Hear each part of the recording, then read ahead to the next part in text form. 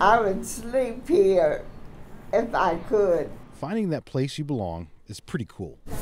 Sure is cool. But finding a safe place to create, There you go, might be even better. I saw the value of what just the simple joy of making a piece of art and then being proud of something was so significant and amazing and magical. If you ask an artist like Merlin, he might tell you a place like Open Hearts is flat out heroic.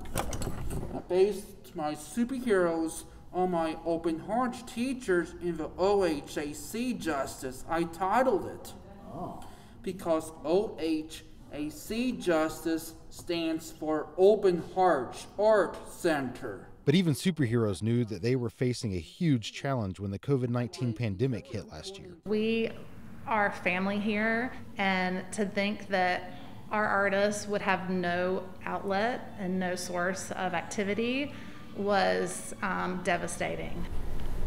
You didn't like it when they had to shut down, huh? We know our artists so deeply that there really wasn't another option. Like, we knew we had to continue providing some kind of service to these folks. Making the transition to go online was scary. But like any good superhero team, I gave Detective Tony and Jesse some paintbrushes, some paint palette knives, and a bow staff. the members of the OHAC Justice knew that they had to look fear in the eye and persevere. It's very isolating right now and depressing, and our artists need as much joy and laughter and fun in their lives, and that is really what we're bringing to them right now. So Open Hearts closed its doors and found a way to utilize their superpowers through Zoom meetings. The connection's still there, and we still are just having these great conversations with our artists and each other and the staff, and we're on there, and we're still it still feels like we're kind of learning and growing together.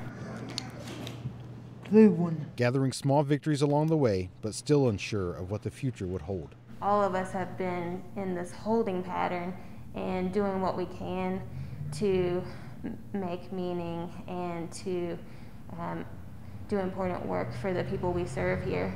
That work led to the doors finally reopening for the artists to walk through.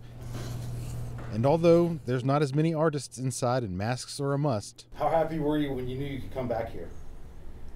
Honey, I could have shouted. Look, Artists like Aaron couldn't wait for their art to be seen. look, right there. Travis couldn't wait to get back to work When you come here, you show up ready to work then. Yeah. and get his art into the hands of the buying public. Sell some, sell of it, sell much money. Becky's excited to see your picture on the wall I got me. and get back to her flowers and birds. George is working too hard to say much. And Merlin, Yep, I am a busy dude, yeah.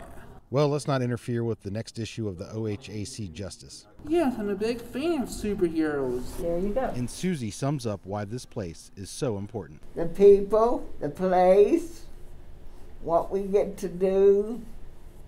We get to be ourselves. And thanks to the Open Hearts Art Center We get to have choices. in Asheville, It is awesome. Yeah. Matthew Yates, News 13.